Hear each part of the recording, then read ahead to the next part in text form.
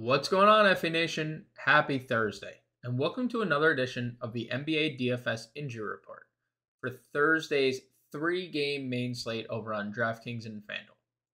Pretty extensive injury report for just 3 games, but before we get into things, head over to fantasyalarm.com, head out to the pricing page, and use code NBA50 for 50% off your first 6 months of a subscription here at Fantasy Alarm. That is code NBA50 for 50% off your first 6 months. Let's dive into the report. At point guard, Kevin Porter Jr. of the Houston Rockets is listed questionable. He has knee soreness. This would be the second game he will miss all year if he is in fact ruled out. John Wall is listed questionable with a knee. He is on the second leg of a back-to-back. He did not play on Wednesday, so be on the lookout. He generally sits one leg of back-to-backs. Victor Oladipo for the Miami Heat is probable. He made his debut the last time out. 18 minutes solid. We should see those minutes rise because backup point guard Gabe Vincent is already ruled out for the second straight game for the Miami Heat. Tyler Hero over at the shooting guard position is probable. He's been dealing with an ankle sprain that he's been playing through consistently.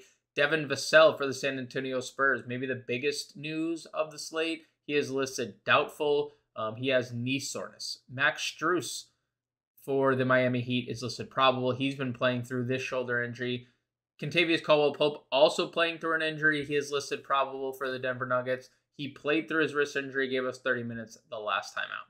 Josh Richardson, the final shooting guard on the list of the San Antonio Spurs, he is listed probable as well with an ankle. At small forward, Kawhi Leonard, we have to think is not going to play. He hasn't played a back-to-back yet, but nothing official. We'll list him as questionable due to the back-to-back here. Josh Hart expected to return from his 2-game absence with the ankle injury.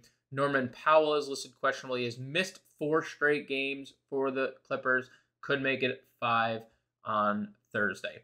Finally, Doug McDermott expected to return after missing 2 straight games due to an ankle injury. At power forward, Jimmy Butler is listed questionable for conditioning. He sat out last game after playing the front end of a back-to-back. Marcus Morris has a non-COVID illness for the Clippers. He is listed questionable. He did not play on Wednesday. Keita Bates-Diop for the San Antonio Spurs and Jeremy Sochan both ruled out. Bates-Diop has a foot injury. Sochan has a quad injury. This will be Sochan's 4th straight game. And the only notable injury at center, Jakob Poeltl, going to miss another game for the San Antonio Spurs. Expect Zach Collins to draw another start.